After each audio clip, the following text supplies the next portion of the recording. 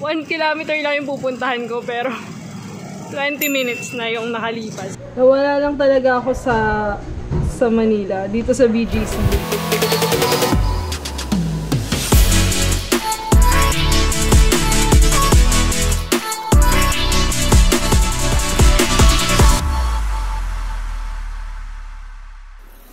A week ago, I visited the city of Manila.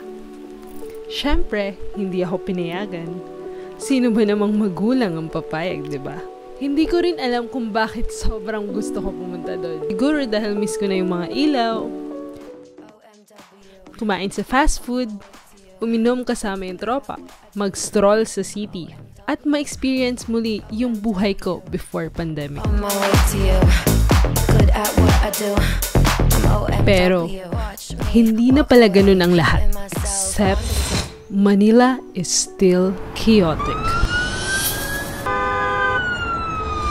Hey guys, this is Zara, ang inyong bike wanderer. And today, nandito tayo tayo sa Taguig. Samahan nyo akong i-wander ang BGC. Oh my God. Oh my. Kuya, saan yung pa uptown? Uptown? Char. Diretso. Ayun na, lalabas na tayo sa syudad. Ito yung first time ko dito.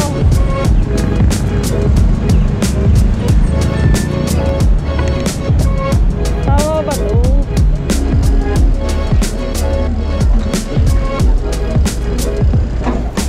Naligaw agad ako, simula pa lang. Dapat pala sa T5 yung daan.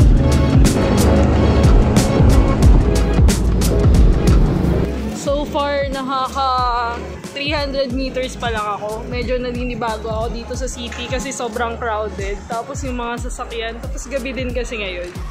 And ang daming kaibahan ng province life dito sa city. And oobserbahan lang natin siya ngayon. Medyo naliligaw agad ako. Layo-layo ko pa. Yung puso ko ngayon tumataas. Iba kasi yung mga sasakyan dito compare sa province eh. Oh my God, sakit. Guys, pwede ba bike dito? Ayan, pwede. Oh my God, kinabahan ako ah. Ayun na sa Mora. Woo! Dito po ba pa market? Kuya, dito pa ba market? Baliktad ka. Sa kabila. Papunta ka na nung dito ka. Oh! Mali. Hindi tayo mali.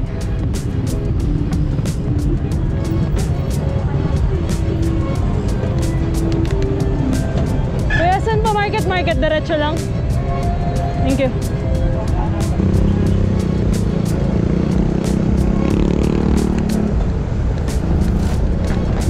Oh my God. I survived the highway. Sobrang traffic pa rin. Walang pinagbago sa syudad. Kuya, ito ba market? Market.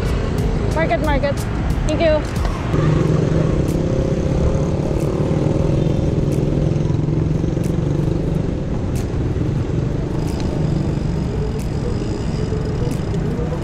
Oh my God. Papunta ako ngayon sa Uptown Mall. Lost pa rin ako. Wala talaga ako alam dito sa BGC eh. Hindi ako makatingin sa map kasi wala pa ako nung lock dito sa phone.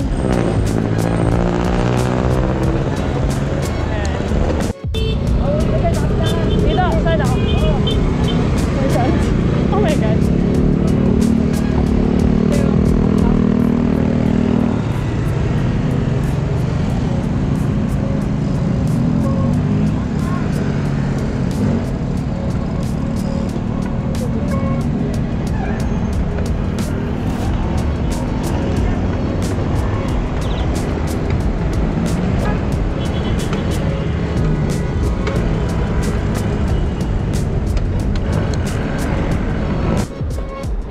far may mga bike lane dito, safe naman tayo. And medyo marami ding nagpa-bike. It's already 7:30 PM.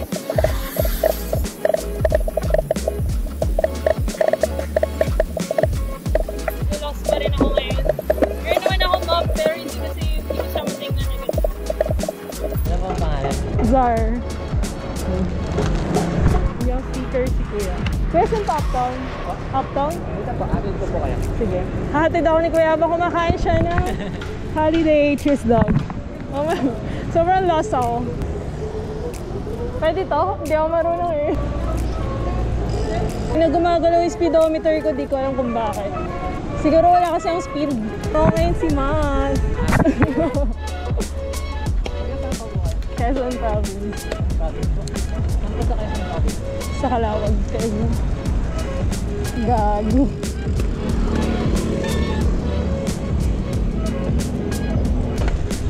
Sarap dito, RB, oh. Oo nga, no. Dito pala mga karerahan nila. Thank you. Bye-bye. Abangan mo na sa YouTube. Dito na ako ngayon sa Uptown Mall. Sobrang hirap. Hirap. 6 kilometers away pero grabe ang tagal ko. Tapos di ko alam kung dediretso ba ako. I wanna see the lights.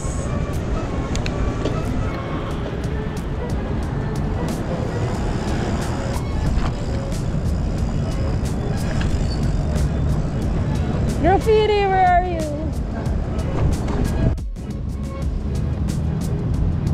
Grabe, para ako nasa Macau. Oh my.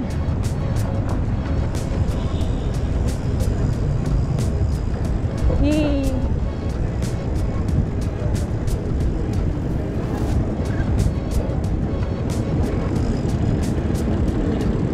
Woo!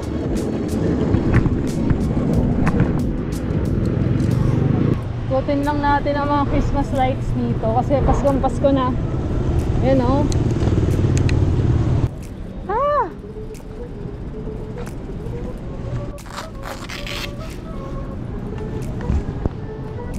Bili muna ako ng coffee. And gagamitin ko itong hip lock for mabilis ang lock. Tapos hindi pala nag-Arabica, nag-Family Mart. So gusto kong mag-Arabica pero dito na lang tayo sa Family Mart.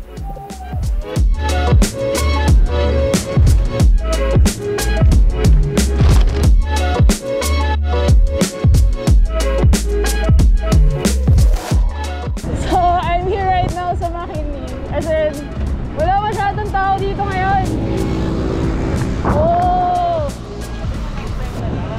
Sobrang bano ako sa lights. Ganito pala pag probinsyana. Medyo bumibigay na yung bag ko ngayon. Buti na lang may signal tayo dito sa ating flashlight. So, mag-U-turn tayo dito.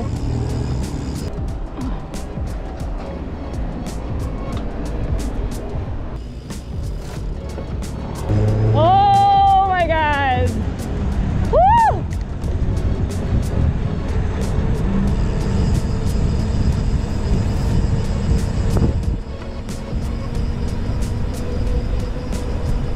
Dahan-dahan lang kasi may intersection doon.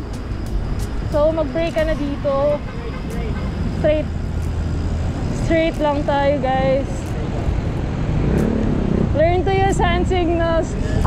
Tapos stop kayo kapag merong intersection.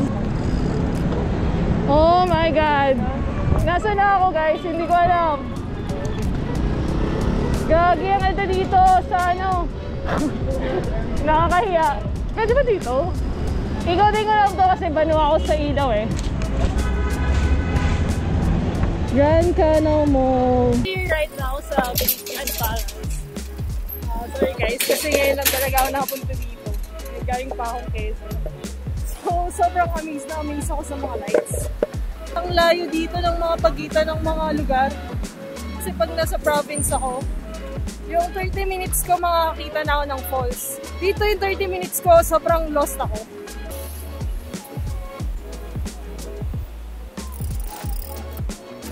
Ganito pala guys sa Manila, grabe.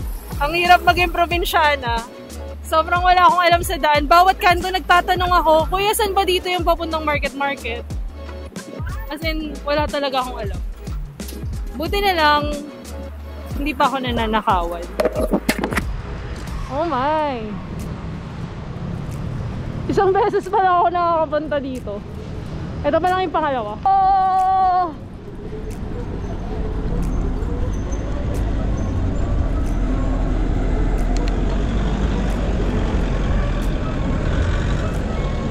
Wala ko yung speedometer ko. Sobrang wala, formality lang yun. Dito dapat ako titira eh. Kaso wala. Doon tayo sa Quezon eh.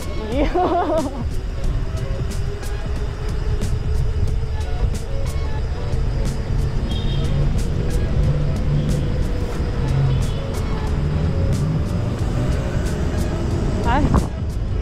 Bibo si Kuya Bibo. Oops. Pag nandito tayo guys sa city, dapat alam mo yung posisyon mo. Dapat alam mo kung ano ka lang, kung bike ka lang, diba? Dapat dito ka lang sa gilid. Tapos, parang kaliwa. Kaliwa. Wait. Tapos kanan.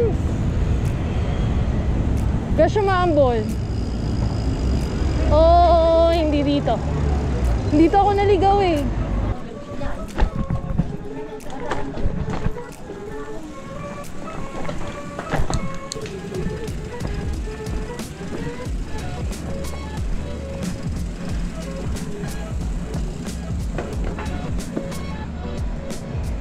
Ayun guys, nakauwi na ako. Grabe yung adventure ko.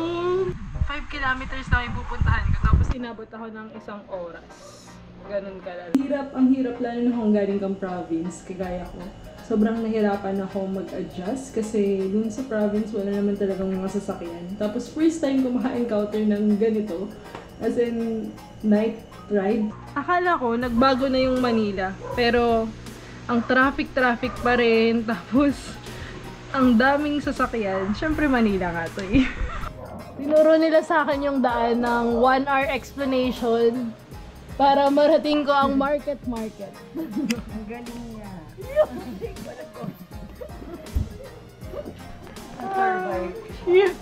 Kailangan talaga meron kang GPS. Kasi wala akong GPS. May GPS ako, pero ang hirap niya ilabas kasi wala akong attachment para doon sa phone. So, ang nangyari is, bawat kanto, nagtatanong ako kung paano pumunta ang market. 5 kilometers lang yun dito sa tinutuluyan ko. Ang hirap. Lalo na hindi kasi ako nalalagi dito sa BGC. Doon kasi ako sa Sampaloc side. Natutunan ko dito sa city life. Kailangan kompleto ka sa mga gamit mo, kompleto ka sa mga lights, ganun. Tapos, alam mo rin talaga dapat yung hand signals. And, sobrang careful ka lang talaga kasi masyadong mabibilis yung mga sasakyan. So, as much as possible, use hand signals. Tapos, tingin ka lagi sa likod mo. Tapos, dun ka lang talaga sa gilid kasi delikado kapag biglang may sasakyan. Kailangan talaga ng phone mount dito sa city kasi maliligaw ka. So, I suggest for you guys to download maps.me. You can use it kasi kahit offline, pwede mo siyang gamitin. Sobrang pinaglaban ko makapunta dito sa city para naman ma-experience ko yung city life. Sobrang namimiss ko na kasi ito. Tapos, ayun, medyo disappointed lang ako kasi mas gusto ko yung peaceful vibe, yung sa province life, ganun. So, nanibago talaga ako na 5 kilometers lang, tapos ang layo-layo, inabot ako ng 45 minutes. So, ayun, nag-stay ako dito sa friend ko sa Taguig. And nagpe-prepare lang ako ng gamit ko for tomorrow ride. It's already 11 PM, kakauwi ko lang halos kanina. Tumambay-tambay lang din ako sa BGC.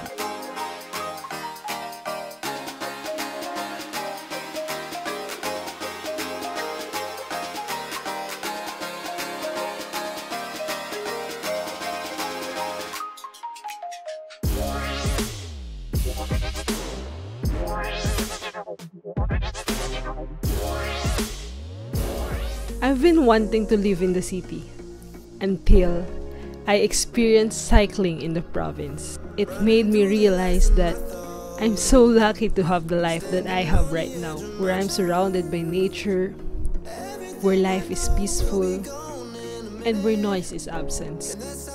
Maybe it's time for us to stop looking on what's missing and just be contented on what we have. With that, we can truly achieve happiness. So ayun guys, thank you for watching the whole video, and sobrang dami ko natutunan sa ride na to. Sobrang iba talaga yung province life at yung city life, and ang daming mong kailangan i-consider, lalo na yung mga kung saan ka talaga lulugar, especially kapag pupunta ka sa mga left turn. So ayun, i-shoutout ko lang yung mga loyal subscribers ko, yung mga napapansin ko lagi nagko-comment from the very beginning. So, thank you sa inyo. Hello, Isarog, Team Generale, Forever Early, I Salazar, Boy G, Days with Aliyah, Waltz 29, Riza Artisuela, Michael Aranda, J. Ann Zanarias, hello, Copyright Jukes, Arvin Armenio, ang lumang siklista, Shay Joble, Francis Dictado, Bernard Autida, Ron Nats, thank you sa pag-help sa pagbili ng pannier bags, Rain Channel, Ronald Menor, J.R. Tedeos, Deotan, and Mutia Sanchez. Hello! Merry Christmas to all of you. Belated Merry Christmas. Sobrang daming sumali sa Zarlim Challenge ko. And nagulat ako na ang dami talagang sumali. So, ibibigay ko to sa pinaka-deserve na nakita kong sumali. And maraming sumali pero feeling ko kasi meron na kayo nung accessories na to.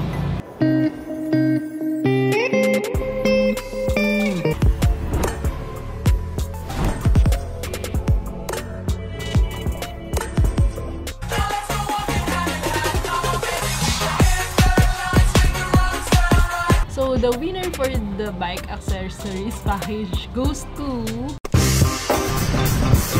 Kaya, determinasyon ang kailangan. Gusto mo yan? That's enough.